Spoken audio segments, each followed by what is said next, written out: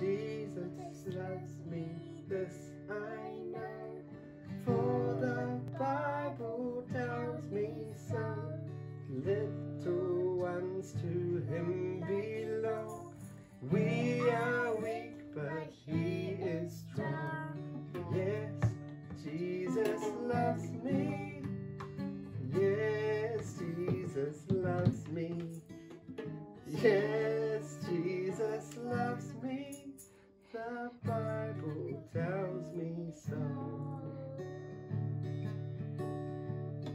Jesus loves me, he who died, heaven's gates to open wide. He will wash away my sin.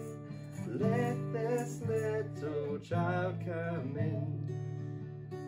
Yes, Jesus loves me. Yes, Jesus loves me. Yes, Jesus loves me.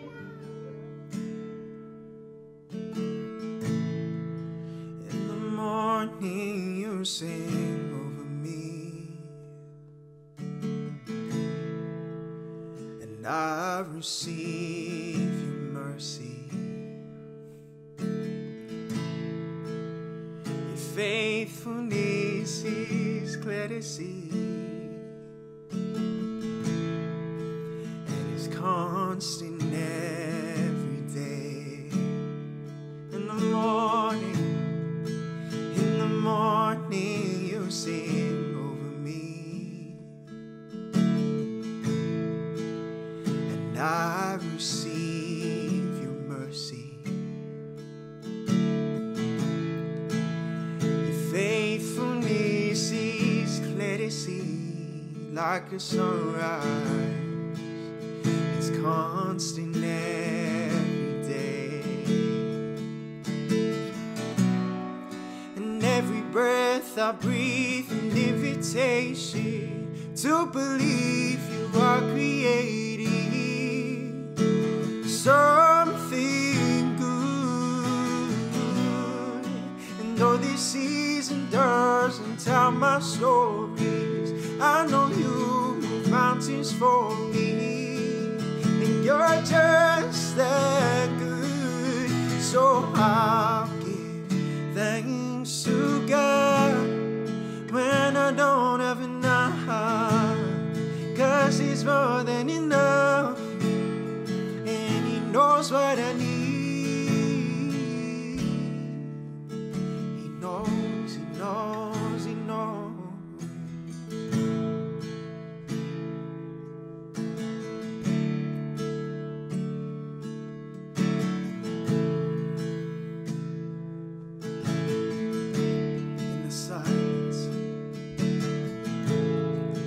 In the silence, I choose to believe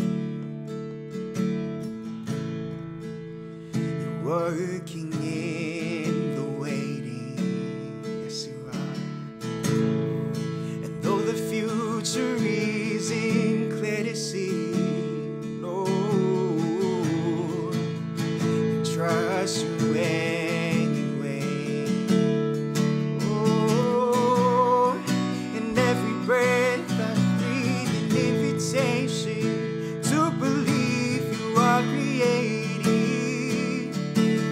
something good.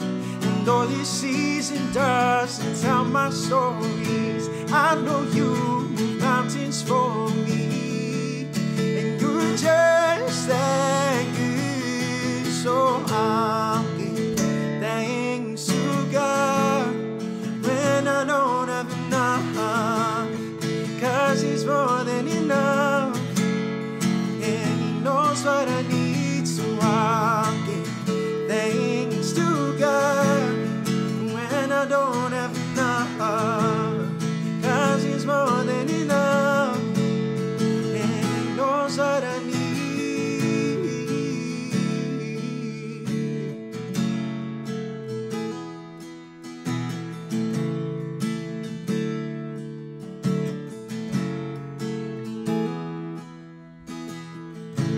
Why do I worry? Why do why to worry? God knows what I need. He does, He does. Why to worry? Why to worry? Why to worry? God knows what I need. He does, He does. Why to worry? Why to worry? No, why to worry? God knows what I need. He does, He does. Why to worry? Why to worry? Why to worry? God knows what I need. So I'll give thanks to God when I don't have enough, 'cause He's more than enough, and He knows what I need. So I'll give thanks to God when I don't have enough, 'cause He's more than enough, and He knows what I need.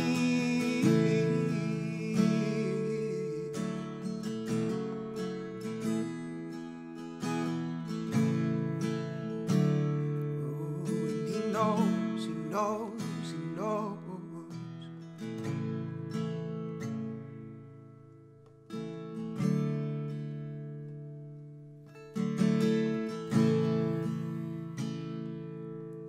I see You move, Lord. I see You move.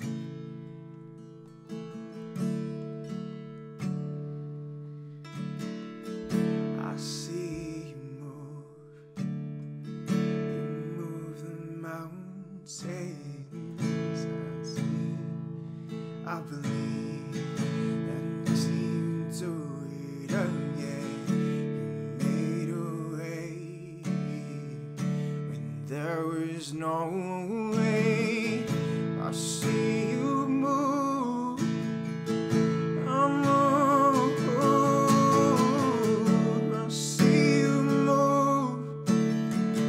You move the mountains, and I believe I see You do it again.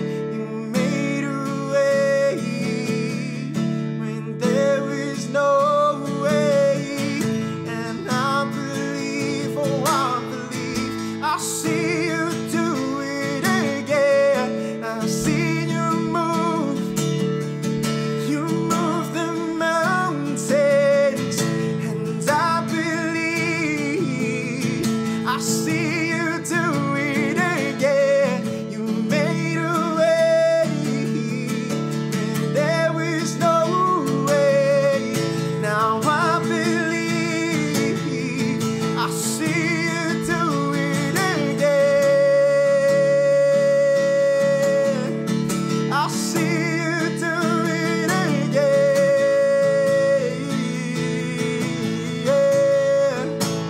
I see You move. Yes, I will. Oh, oh, oh.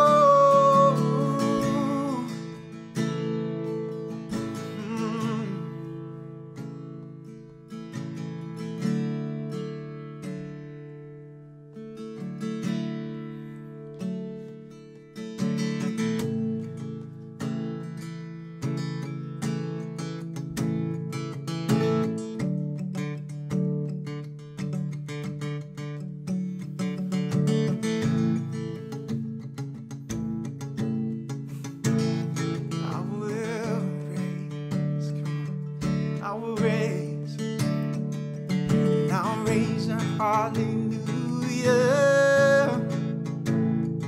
in the presence of my enemies, and I'll raise a hallelujah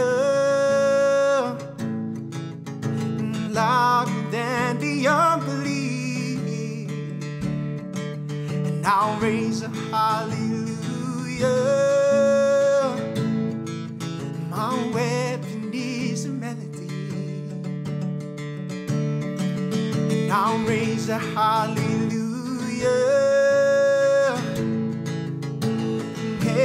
comes to fight for me. And I'm gonna sing in the middle of this storm, and louder, you're gonna hear my praises roar. And up from the ashes, your hope will arise. When death is defeated, the King is alive. Oh, I'll raise a hallelujah with everything inside of me. Come on, I'll raise a hallelujah. And now who wants the darkness flee? And I'll raise a hallelujah in the middle of the mystery. And I'll raise a hallelujah.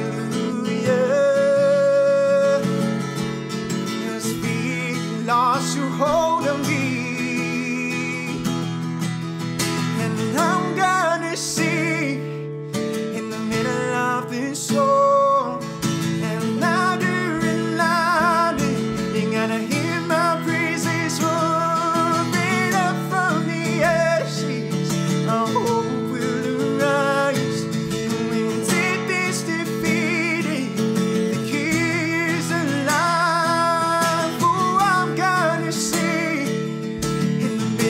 Of this soul, and louder, you're gonna hear my praises roar up from the ashes. Our hope will arise. When death is defeated, the King is alive. So I'll sing a little louder.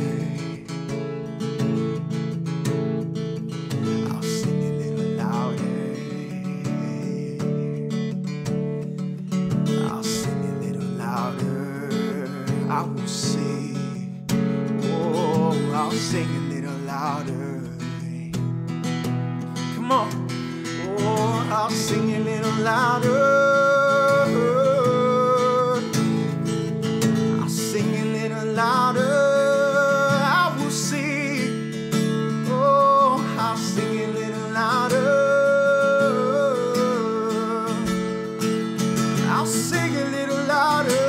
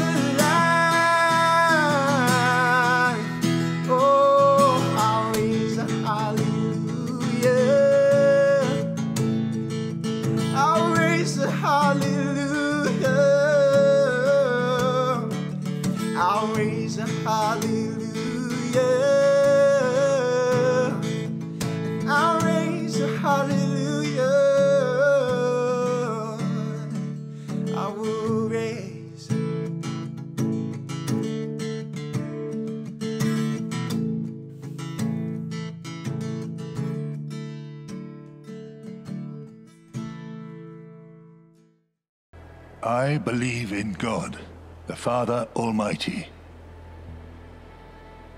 creator of heaven and earth. I believe in Jesus Christ, God's only Son, our Lord, who was conceived by the Holy Spirit, born of the Virgin Mary, suffered under Pontius Pilate, was crucified, died, and was buried, and descended to the dead. On the third day, he rose again. He ascended into heaven. He is seated at the right hand of the Father, and he will come to judge the living and the dead. I believe in the Holy Spirit, the Holy Catholic Church, the communion of saints, the forgiveness of sins, the resurrection of the body, and the life everlasting. Amen.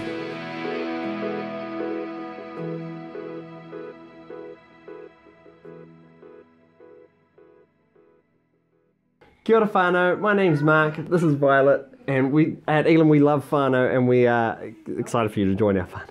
Definitely. My name is Crystal, and we want to make sure that you get connected to what we are doing here at Dunedin Elim. If you want to get connected to us, if you want to come to an in-person service or hear about anything we're doing, we want to encourage you to check out our website at www.elimdunedin.com.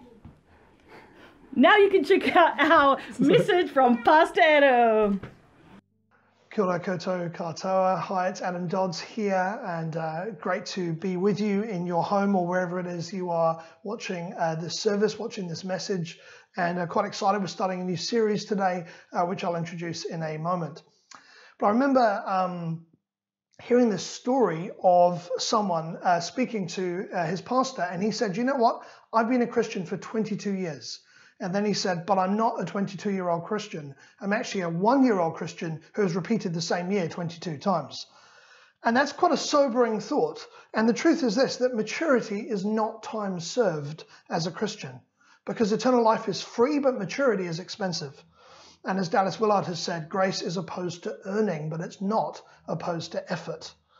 And what I love about the Holy Spirit's goal for your life and for my life, the Holy Spirit's goal for all of our lives, is to present everyone to God the Father fully mature in Christ. Colossians 1 verse 28. The Holy Spirit's goal for your life and for mine is to become fully mature like Jesus, to become like him. And I love Jesus' words in Luke 6 verse 40, where Jesus says, the disciple is not above the teacher, but everyone who is fully trained will be like the teacher. And that's Jesus' desire for you and for me, to be fully trained, to be like him. Jesus wants us to grow mature. He wants us to grow in Christ-likeness. Just briefly, the Christ-like life glorifies God. The Christ-like life is the satisfied life. The Christ-like life is the most productive life. And the Christ-like life is the most blessed life. I don't have time to prove those right now, but they are true and they are glorious. And so you may think, okay, cool, that God wants me to become mature. I'm to become more like Jesus. My goal in life is to become more like Christ. That's awesome. How do I do that? Well, that is a great question. Another question might be, great, that's great theory, but what does that actually look like practically? What am I aiming for, and how do I know I'm making progress toward that goal? Well, they are awesome questions. And so it's my privilege to introduce to you a document that's been in the pipeline, been working on it for over 6 months. And the document is called The Picture of a Disciple. And the idea with this document is it describes the 4 things. So this is a document I've created with my team and in consultation with others. But this document describes the 4 things that every disciple of Jesus needs to be, needs to know, and needs to do. That is, it's about it's about character, it's about convictions, and it's also about competencies. So the 4 things that each disciple of Jesus needs to know, needs to be, and needs to do. And so we've got the kind of overview of that document, which we'll be showing you right now. And then also I've got a more detailed version that breaks down each of those things into a whole bunch more detail so we can really unpack what does this actually mean practically in each way.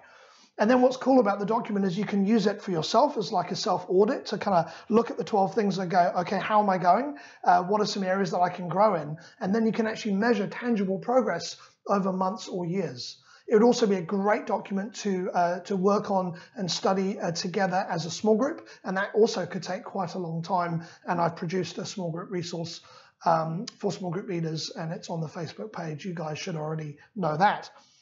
So today, I'm introducing not only the document, but I want to focus on being. What are those things that Jesus calls us to be? And there are 4 things that you can see in the document.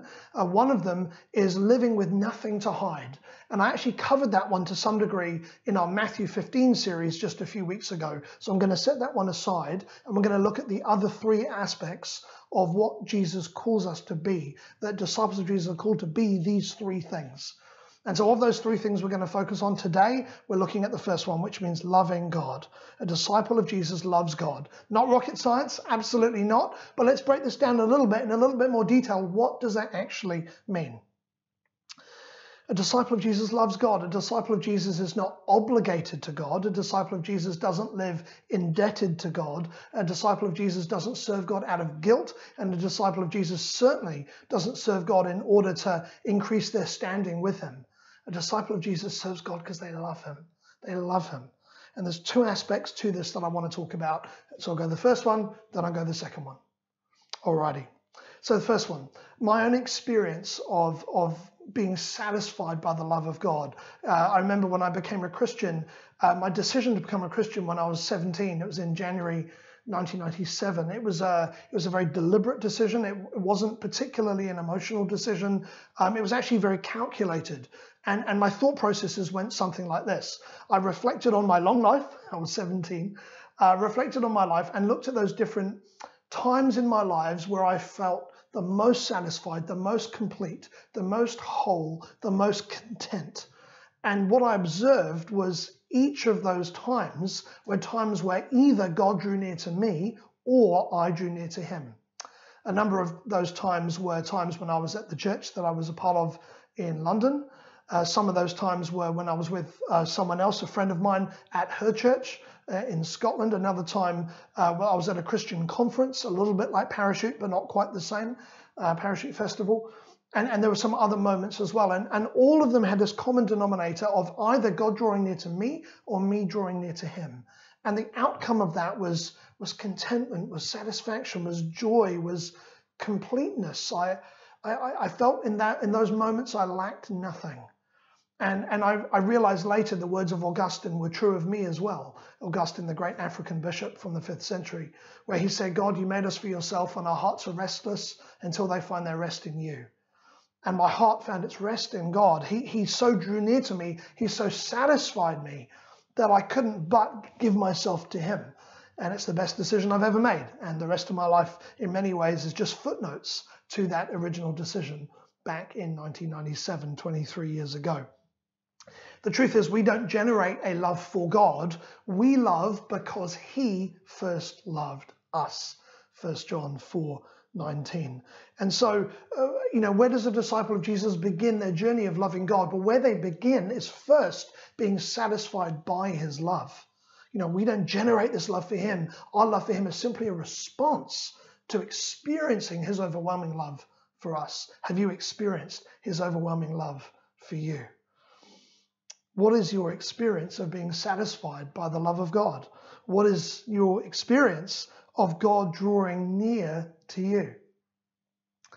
When you've experienced it like I have, and no doubt you have, then your prayer becomes very similar to the prayer in Psalm 27 verse 4, this famous prayer, this beautiful prayer. And maybe you pray this too, and if not, I invite you to do so. One thing I ask from the Lord, this only do I seek, that I may dwell in the house of the Lord all the days of my life, to gaze on the beauty of the Lord and to seek him in his temple. It's just beautiful, eh? What are some things that you enjoy doing in your spare time? When you've got spare time up your sleeve, what are things that you enjoy doing? What things are fun for you? Maybe it's reading a book, or maybe it's speaking to friends, or maybe it's going for a walk, or going for a cycle ride, or going for a run, or watching YouTube videos or something on Netflix, or searching for a good recipe, or experimenting in the kitchen, or doing some gardening, or whatever it might be. Good stuff. Well, can I submit to you that disciples of Jesus in their downtime, some of the time, will also choose to spend time with God? Not because we have to, but because we love him, because we want to. Will we spend time with him out of a delight, not any sense of duty or self-discipline, but it comes out of a delight for him. Amen?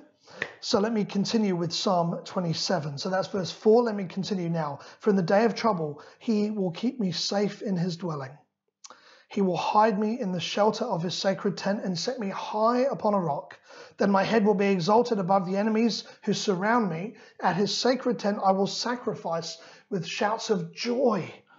I will sing and make music to the Lord. Hear my voice when I call, Lord. Be merciful to me and answer me. My heart says of you, seek his face. Your face, Lord, I will seek. And so why do disciples of Jesus seek God? Why do disciples of Jesus spend time with God and love God? You know, why do we serve God? Why do we draw near to God? Well, you could say, according to the first part of verse 5, that I will seek God because he keeps me safe. He protects me. There's truth to that, but it's a little bit using of God, I would suspect. The latter part of verse 5, you could say I seek God because he gives me an immovable foundation for my life. And that's true, but I think there's more to it. You could say, according to the first part of verse 6, I seek God because he gives me victory and he makes me successful. Or according to the latter part of verse 6, you could say, I seek God because he makes me happy. And there's truth to all those things, but I don't think that's the primary reason we seek God.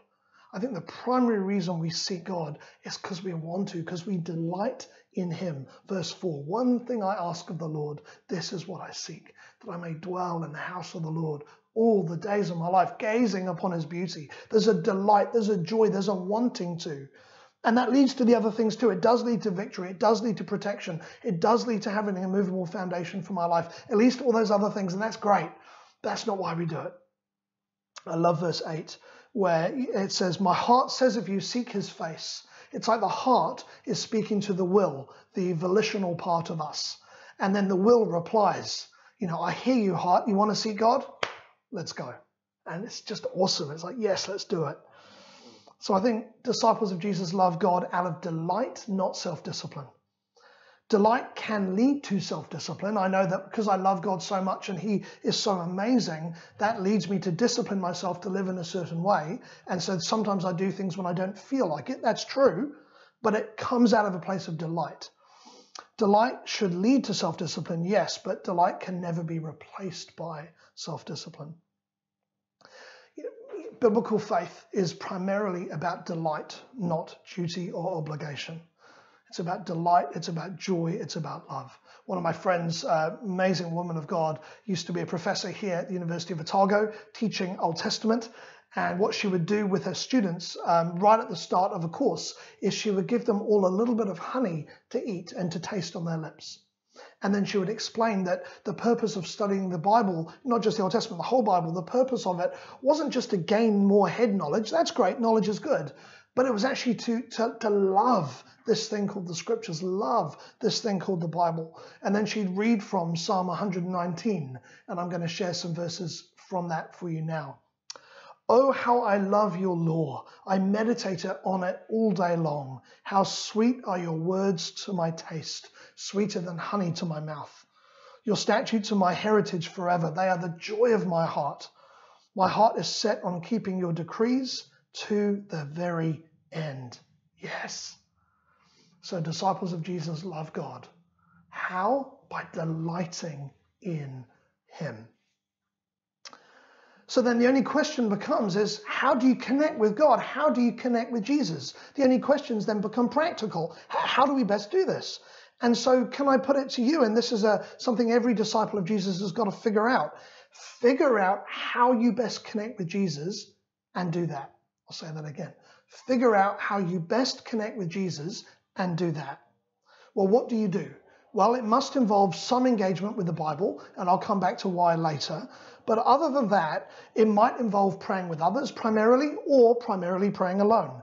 It might involve primarily praying your own words, or praying written words, or praying in tongues, or some combination of those. For those who don't know what tongues is, it's a prayer language that God gives to some disciples of Jesus.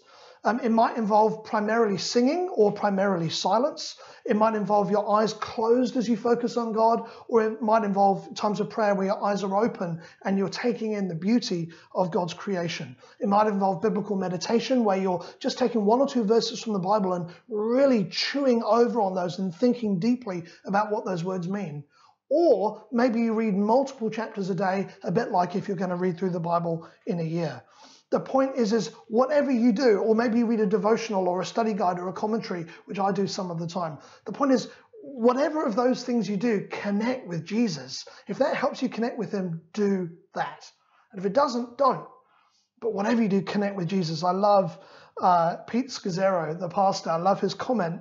Your greatest gift to the world is you communing with Jesus. Your greatest gift to the world is you communing with Jesus. Why? Because when you commune with Jesus, when you love on him, when you delight in him, he infuses you with his life, with his truth, with his joy, with his love, with his goodness. Something of who he is enters inside of you. I think the Bible talks about that in terms of being filled with the Spirit.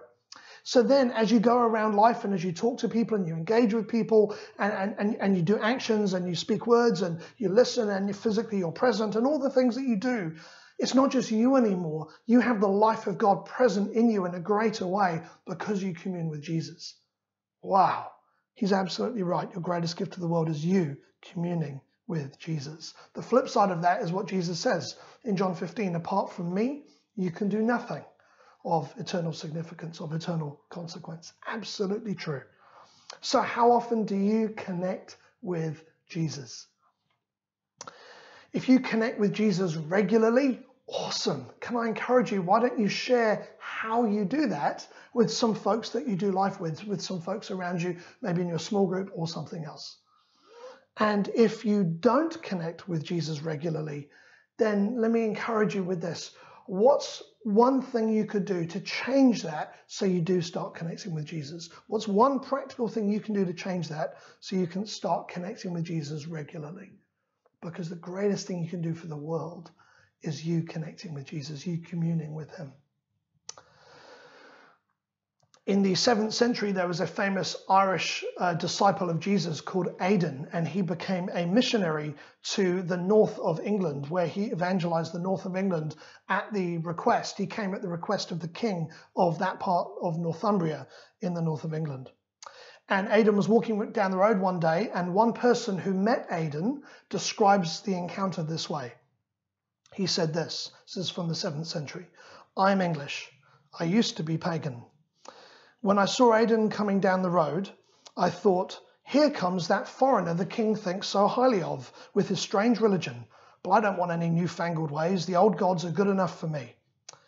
But Adam stopped when he got to me and he said, are you a Christian? No, I said, and I don't want to be either.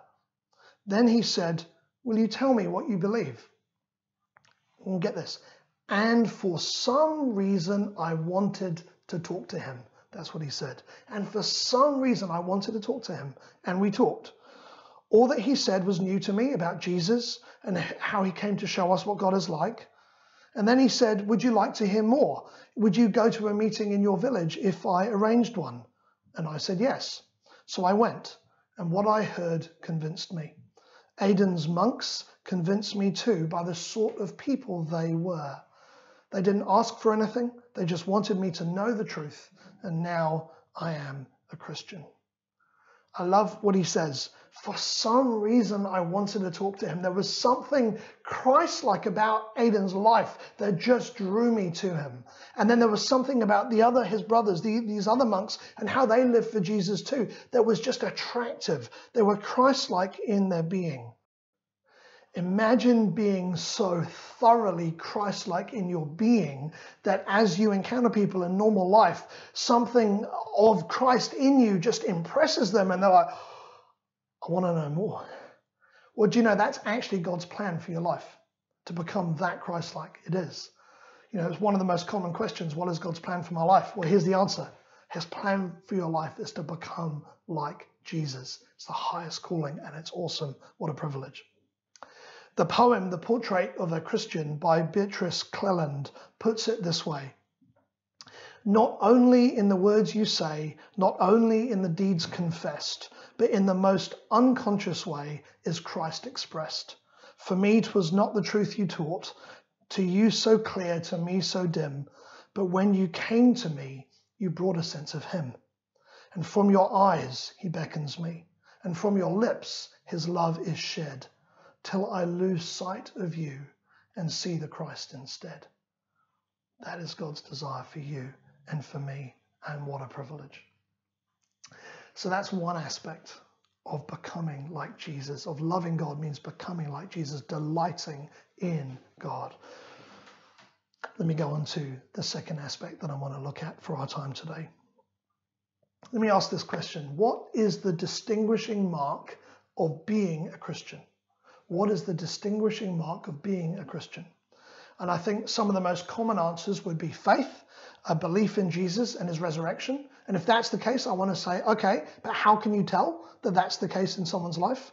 Someone might say the distinguishing mark is faith in the sense of trusting Jesus with their life. And again, I want to say, okay, but how can you tell that that's the case in somebody's life? Someone else might say love, that love for God and love for people is the distinguishing mark of a Christian. And again, I want to say, okay, and I agree with that too, but how can you tell practically that that is true in someone's life? Well, let's look at the first account of where Jesus called his disciples. And where he called his disciples, look at what Jesus calls them to. And I think that's a clue as to what the distinguishing mark is of being a follower of Jesus, of being a disciple, of being a Christian. So here we are, Mark chapter 1, from verse 16 through to verse 20. One day, as Jesus was walking along the shore of the Sea of Galilee, he saw Simon and his brother Andrew throwing a net into the water, for they fished for a living. Jesus called out to them, "Come, follow me, and I will show you how to fish for people." And they left their nets at once and followed him. A little farther up the shore, Jesus called Zebedee's sons, James and John, in a boat repairing their nets. He called them at once, and they also followed him, leaving their father Zebedee in the boat with the hired men. Looking at that passage, two questions. First one, what did Jesus call them to? Second question, what distinguishes Jesus' disciples as his disciples? What sets them apart? I think the answer is really clear. What he calls them to is this, to follow him. And what sets them apart is this, that they actually do. They follow him. A few months ago, our pastoral staff and our elders went through a book called The Master Plan of Evangelism by Professor Robert Coleman, written about 50 years ago. And it's a book, it's freely available online, and it's primarily about how Jesus made disciples, which is why it's relevant for us. And chapter 3 in particular, I'm going to draw from right now, because he has some really helpful things to say about what it means for a disciple to love God. So Robert Coleman begins chapter 3 by saying this. Jesus expected the people he was with to obey him.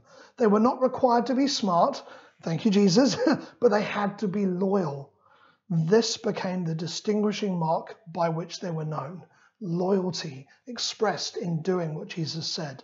And then Coleman continues, the simplicity of this approach is marvelous, if not astounding. None of the disciples at first were asked to make a statement of faith or accept a well-defined creed, system of beliefs, although they doubtless recognized Jesus to be the Messiah. For the moment, all they were asked to do was follow Jesus.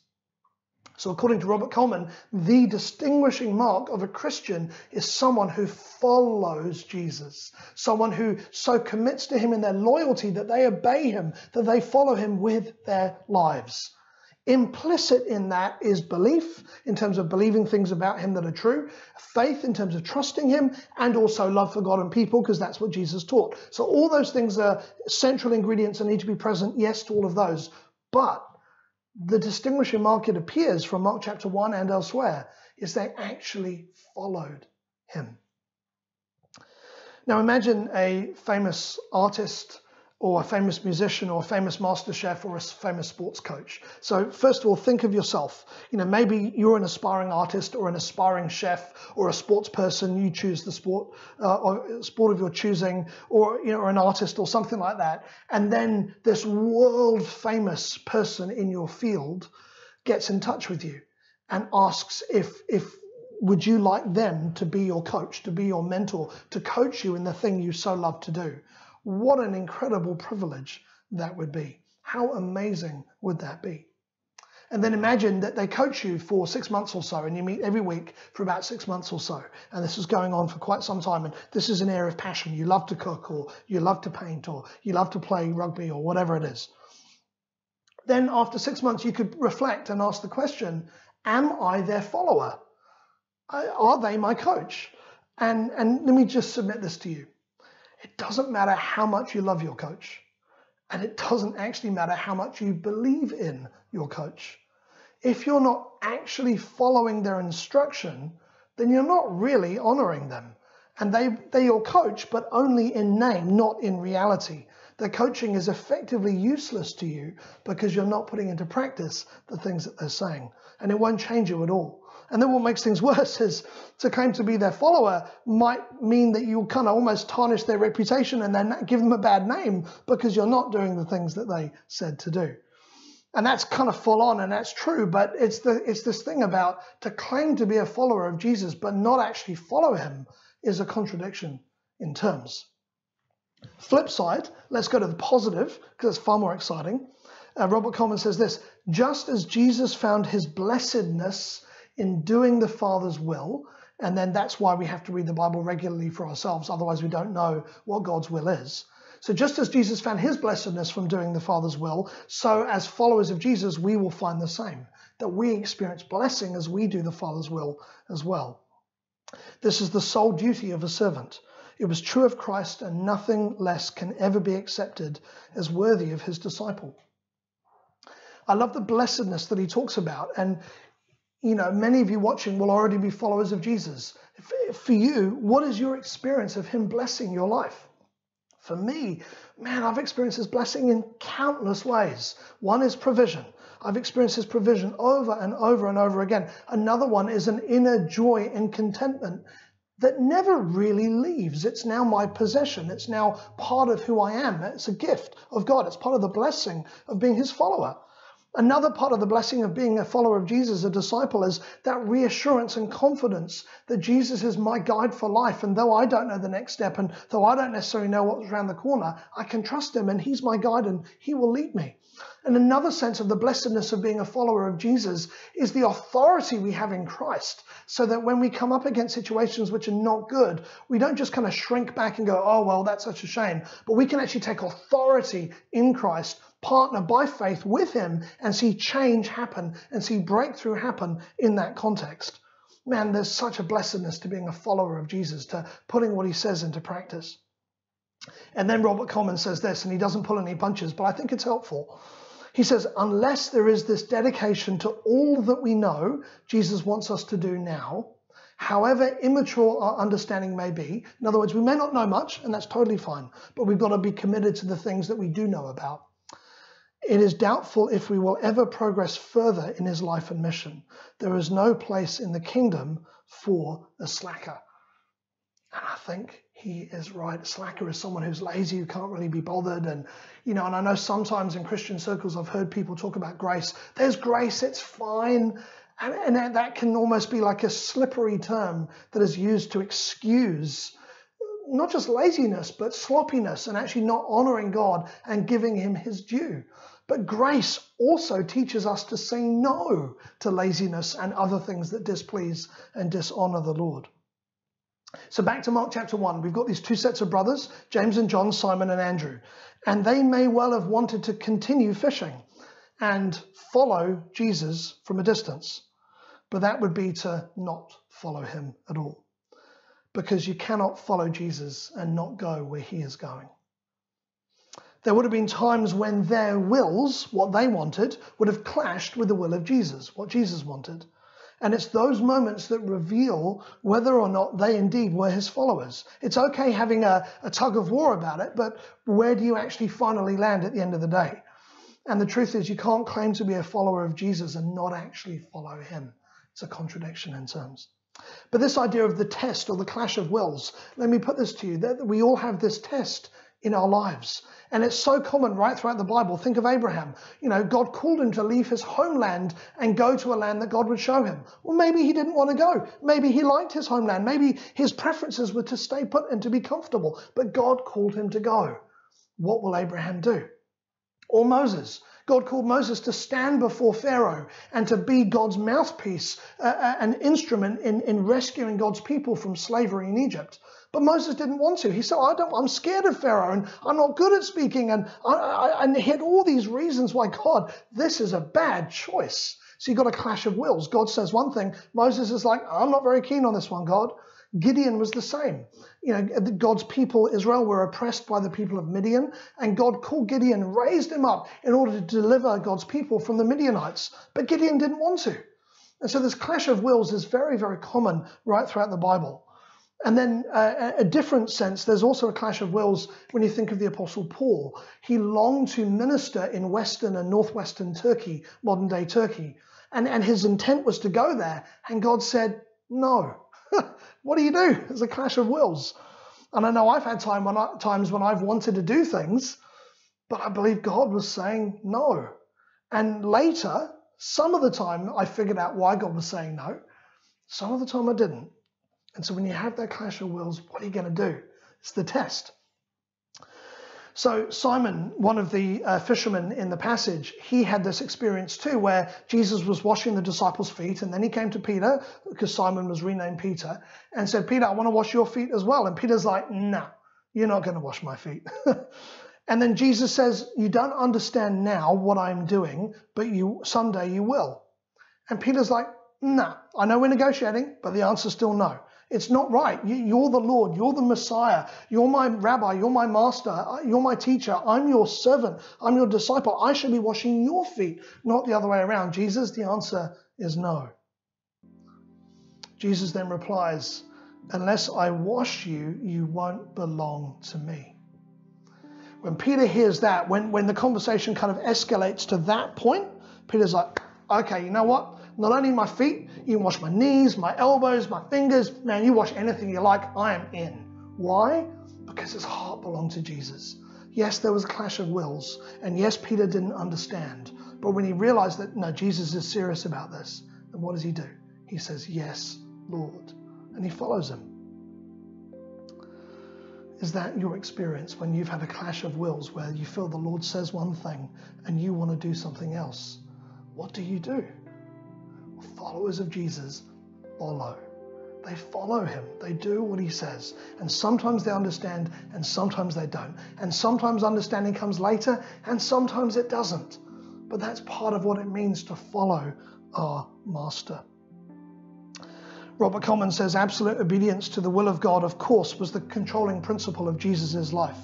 In his human nature, Jesus continually gave consent to the will of his Father, which made it possible for God to use his life fully according to its intended purpose. And I love that as we follow Jesus, as we continue to give consent to God to do what he wants in our lives, God will use us fully according to the purpose for which he created us. How exciting is that? And that was Peter's experience. I shared an example of a time in his life where there was a clash of wills, and he said yes to the Lord. Man, was he used powerfully by God. This one time, Peter was walking down the street, and his shadow was there because of the sun, on one side and the shadow down the other. And people were healed just because his shadow touched them. That's crazy, but that's awesome. Why? He was so full of Jesus. His being was so Christ-like. There's something about him, and the anointing of God in his life meant that his shadow healed people. That is not only nuts, but I love it, and I want more for me and for everyone I know. The reason that if you're watching this today and you're not of Jewish heritage, the reason that you're part of the church or invited to become part of the church, it's because of Peter. Originally, it was just Jewish people who were followers of Jesus. And the reason that non-Jews could come in as equals was because of Peter and what God did through Peter. Check out Acts 10 and 11. Man, talk about being fully used by God. And we can only be fully used by him as we keep following him and saying yes to Jesus. So disciples of Jesus, we love God by delighting in him and by following him. Delighting, following. Delighting, following. These are two ingredients of what it means to be a follower of Jesus, a disciple. I'm going to conclude with a prayer now, and if you're watching this and you're not yet a follower of Jesus, but you want to be, I want you to join in this prayer with me. And if you're watching this right now and you are a follower of Jesus, but you realize, you know what, I need to commit my life, I need to recommit myself back to the Lord and actually take this seriously and say, God, I want to honor you properly. Not just according to my own desires, but Lord, I want to please you. I want my life to be a fragrant offering to you. Then I'd love you to join in too. So I'm going to pray this one prayer. It's a beautiful prayer. It's called the Methodist Covenant Prayer, and it dates back probably to the time of John Wesley, one of my great heroes. And so wherever you are, I'd love it if you could just agree in your heart as I pray this prayer right now. Here it is. Lord, I am no longer my own, but yours. Put me to do what you will. Rank me with whom you will. Put me to doing, put me to suffering. Let me be employed for you or laid aside for you. Exalted for you or brought low for you. Let me be full, let me be empty. Let me have all things, let me have nothing. I freely and wholeheartedly yield all things to your pleasure and disposal. And now, glorious and blessed God, Father, Son, and Holy Spirit, you are mine and I am yours. So be it. And the covenant now made on earth, let it be ratified in heaven. In Jesus' name, amen.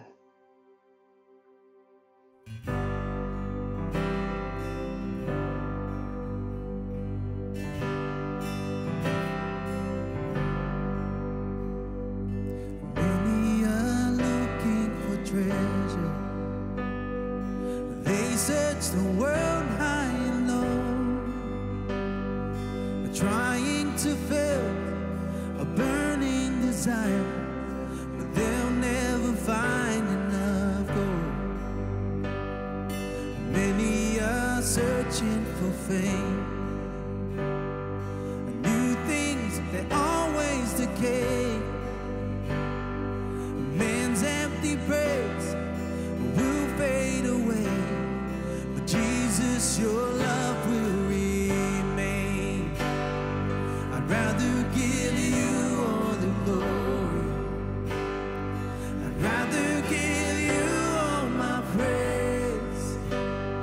For your love and grace, your goodness and mercy, they follow me all of my days. Many are looking to heaven. Lives that were lost are in you. But Jesus, you've spoken, and the curse is now broken, and all of the praise goes to you. I'd rather give you all the glory. I'd rather give you all my praise. For your love and grace, your goodness and mercy, they follow me all of my days. I'd rather give you all the glory. I'd rather give you all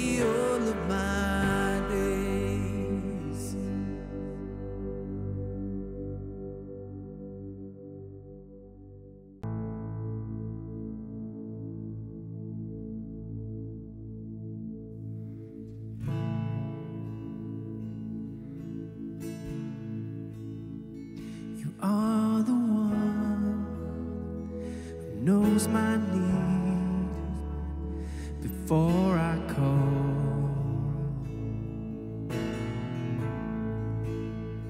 You tell the storm when it will cease before it starts.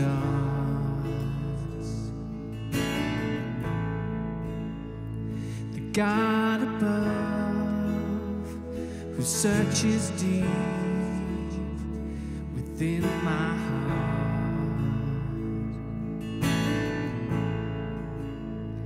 the highest praise cannot proclaim how great you are.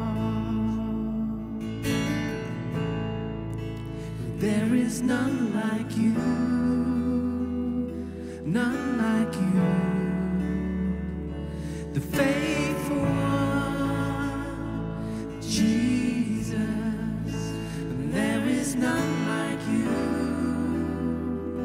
none like you, the faithful one, Jesus.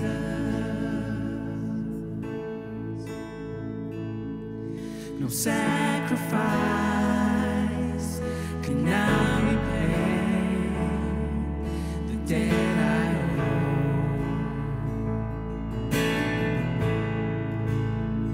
or earn this gift of righteousness that was your own.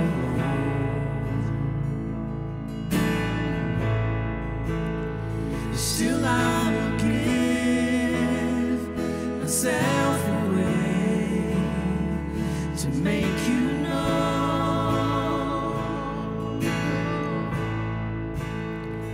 the name above all other names is yours alone. There is none like you, none like you, the faithful one, Jesus. There is none like you,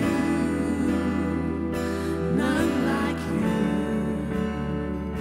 the faithful one, Jesus. There is none like you, none like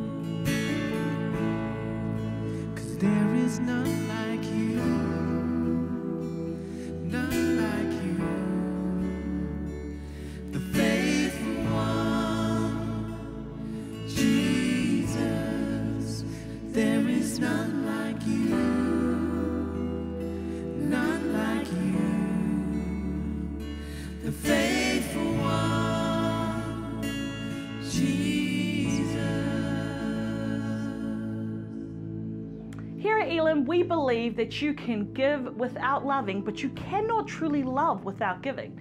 And so we want to give you an opportunity to give. If you're struggling financially at the moment, please do not feel that you have to give. Definitely adjust your giving proportionately. But now is the time to give if that is something that you want to partake in. You can do that on our website at www.elimdunedin.com. So it appears we've come to the end of our service, and so we are thankful that you have joined us this week. Make sure you get connected. Yeah, and all we're responsible for is the next thing that God is talking to you about. So what has God been talking to you about during the service? Could it be getting to know Him more through connecting through small groups, reading Bible more, to actually putting your decision to trust in God for the first time? If so, I would love to talk to you about it and answer any questions you might have, so you can comment below or get in touch with us. You never have to do this journey alone, and so we want to make sure that you have people to do your journey with. So definitely get in touch with us. Right now we want to send you off with a little bit of a blessing. May the Lord bless you and keep you in the name of the Father, and the Son, and the Holy Spirit. Amen.